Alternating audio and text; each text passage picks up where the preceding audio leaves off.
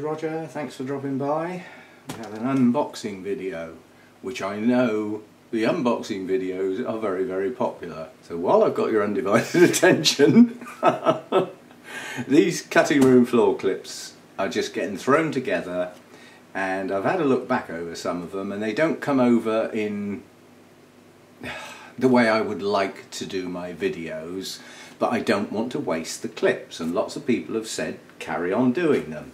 But what I'm going to do is set them up so that they look different. So basically they look like what they are, a set of random clips just thrown together for people to enjoy or not. And I've set up a separate playlist so they can live in there.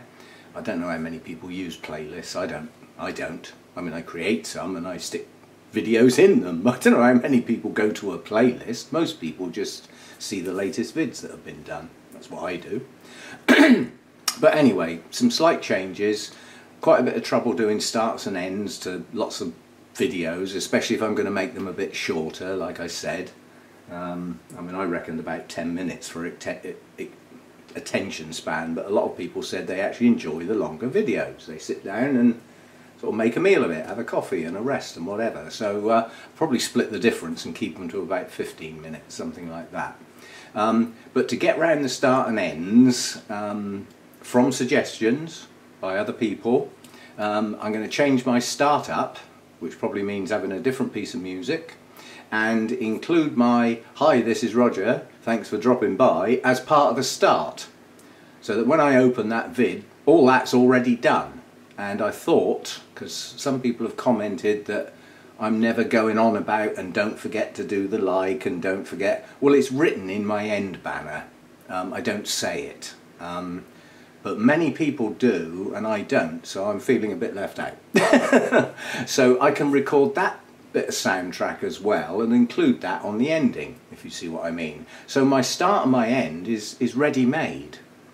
And although it will be less personal, it's still me. You know, it's still me saying, "Hi, this is Roger, thanks for dropping by." It's the fact that it's pre-recorded. And that's going to save me so much time and messing about and filming at silly times of day when it's either not got light or too dark to film. So that's what I'm going to do with those clips. I'm not going to stop them, but I am going to make them look and feel different because they are. And then other videos that get what I consider a little bit more professional attention on a specific subject matter or anything like that, I'll stick to my normal format. Anyway, this is a haul of one, the most expensive orchid I've ever bought, and the glass of wine is in trepidation, because if this isn't a good orchid, I am not going to be very pleased, not with what I paid for it. So, without further ado, let's see if we can do this without slicing anything or knocking anything over.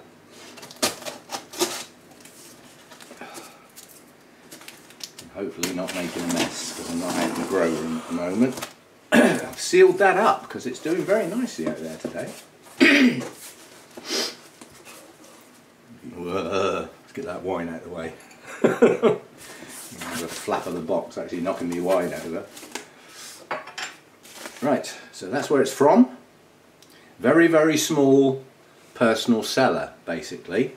Waited 3 weeks for an answer from my email. Great apologies for the delay and everything like that. So, although it was a little bit annoying, the guy did get back to me. And he sent me pictures, which not all people would have done. You get a lot of eBay sellers that just say you will receive plant like on pictures, and you can't get a picture of the actual plant. Well, I said I'm not buying it unless I have a picture of the plant, not at that price. Oh God, I can see we're going to make a mess here. Oh, I see. It's actually very well packed. Now, where the hell am I going to put all that paper? Oh, I suppose if it goes on the floor it will pick up, won't it? I'll try balancing it on a chair. That'll get most of it. And then it can all get packed up afterwards. The problem being that the bottom bit with the actual plant in is sellotaped to the box, which is a brilliant idea. It doesn't make it very easy to get the plant out. Oh, this is some serious insulation wrap here. Use that to line the grow room in the winter. There's my skitters.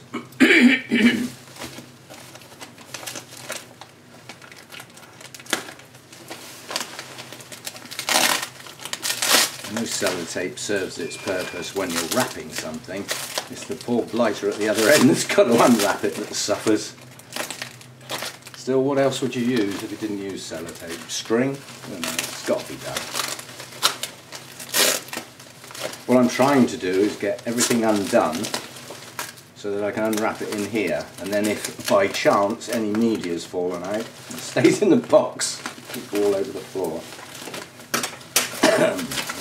That's one end sort of done.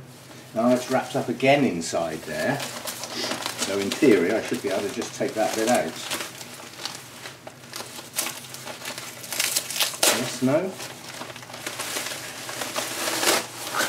Yes. More sellotape. At least this is paper, this will, because I could just tear this, couldn't I? It's like pass the parcel, isn't it? You know, you get dumped with a parcel on your lap, and you unwrap it frantically to see if you've got a present, and all you get is another wrapper. I presume everybody's played pass the parcel.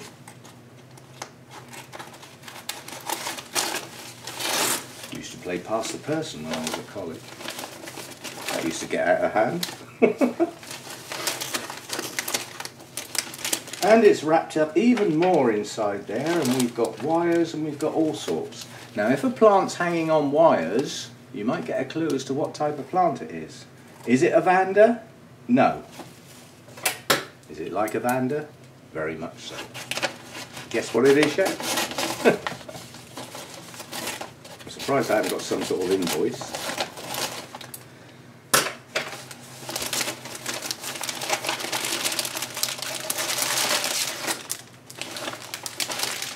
And there we have Rhynchoridis Bangkok Sunset, a plant I have been after for years, and I mean years. The only place I've been able to see them for sale, apart from very, very young tiny little plants, is Malaysia and Thailand, and I'm not taking the risk with UK customs actually getting a plant and trying to import it through customs without paperwork. I'm not that daft. Chances are they would just chuck the plant in the bin, and if they're feeling in a nasty mood, they will come after you for you to pay the taxes and probably a fine. I don't believe in... Do you know what? This has actually got a flower spike. I don't believe it! Well, that was unexpected. I wonder what that fluffy bit of cotton wool was. How complete is that flower spike? It's only got a few blooms on, but it's still got buds. Woo!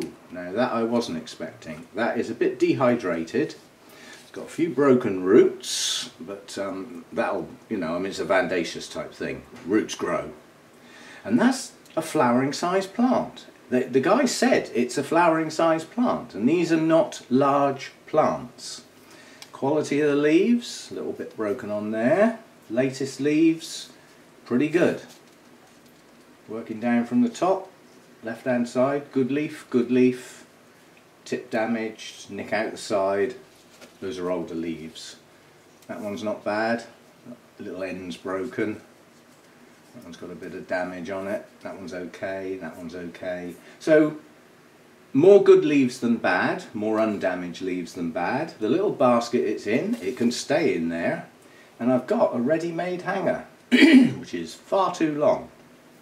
Now the important thing about this little beauty, which I can't show the blooms properly, I need to wait for some new ones to open because they're all facing in funny directions. I'll do a better video on the bloom later. I can't get the fragrance at the moment, but it's been in the dark a couple of days. Delivery. I ordered this, or bought it, about a week before it was dispatched, but the guy only dispatches on Monday. I got a notification on the Sunday afternoon saying that the courier had been notified of a package to collect. On Monday it was shown as in transit. Late on Tuesday it had been updated to say it had arrived in the country of destination. That was Tuesday evening. It's now Wednesday afternoon and I've got it in my hand. It don't get much better than that. Are you paying attention, Spain? Are you paying attention, Italy? And in some cases Germany? It can be done. Yeah? Anyway, Rhynchoridis, Bangkok Sunset. Nice new leaf coming out. I think that's its first bloom. So I can expect more this year. When this acclimatised to living in there, I think it's going to be happy. Oh, the sun's gone in, that's lost me light. I can fix that electronically if I have to. It's not a bad little plant. And I say little plant because it doesn't get big. It's not like a true Vanda, it's more like a mini Vanda. And it doesn't grow vast.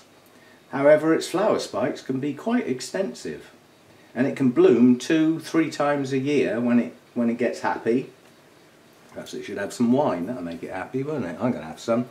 That was in case I was going to have to get pissed off with the poor quality plant that I got.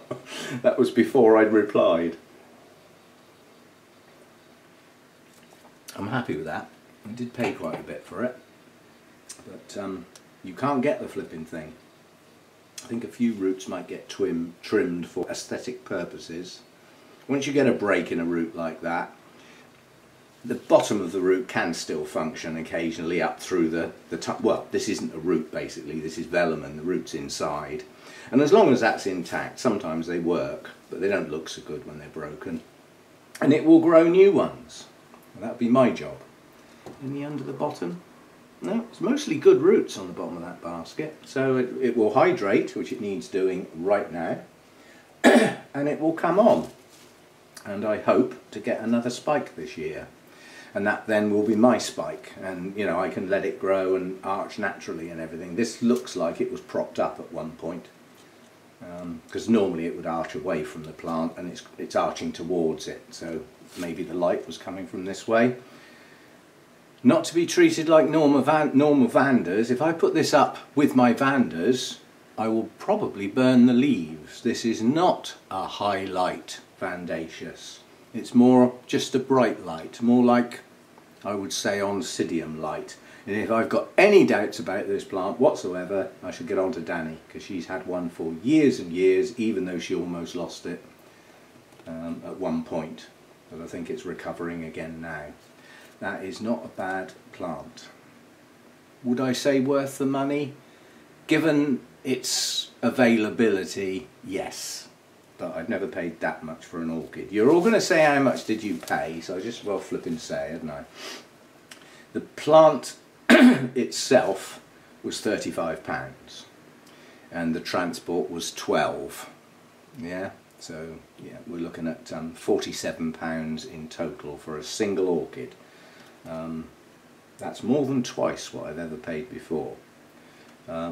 But I think for me it's worth it. It's something I've always wanted, and although it doesn't look much now, when I get another spike on this with some nice fresh blooms just opening, maybe these will actually be those nice fresh blooms. We can have a nice look at the colours and everything.